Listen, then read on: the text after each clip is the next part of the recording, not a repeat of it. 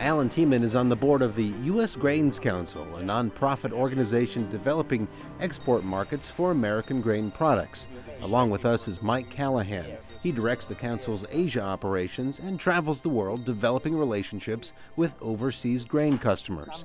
On this trip, he gets an earful on corn prices at each stop. This is important.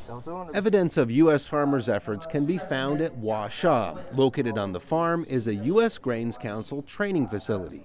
On any given day, you'll find dairy farmers from across China attending classes on Western-style dairy management. And we're very excited to see the development of the dairy industry here in China. So how does helping dairy farmers in China help U.S. farmers like Alan Tiemann? To find out, we visit Liyan Dairy Farm. Smaller than Huaxia, with about 500 head of cattle, its owner is using management techniques learned from Huaxia. Li Wanqing is the farm's owner. Do you feel like there's enough demand for milk and will be enough demand for milk in China to support more operations like yours? 好品质的牛奶需求肯定会有很大。他说, you say that the demand for good quality milk will be increasing because most of the milk produced in China has very poor quality. Li Wanqing plans to grow his dairy farm, tripling the number of cows. But before he can do that, there are some improvements that still need to be made. He's getting help from Walter Chen, a dairy consultant from Huaxia Farm.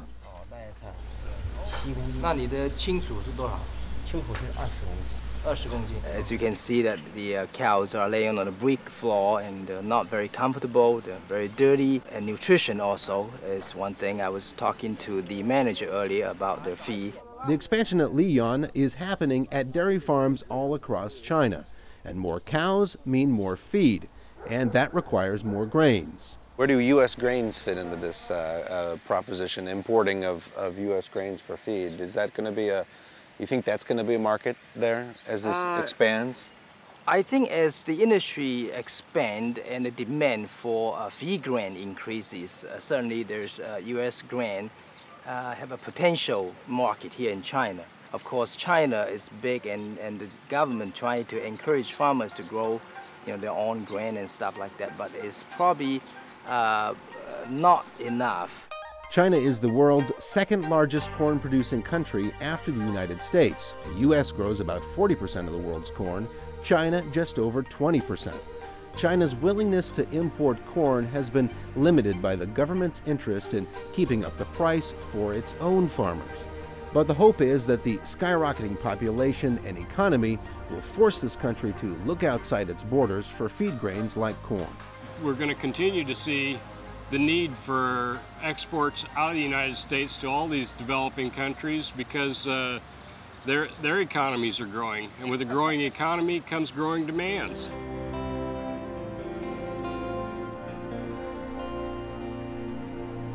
From energy to the environment,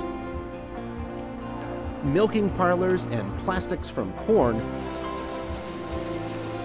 it's a complicated picture of a world growing more connected.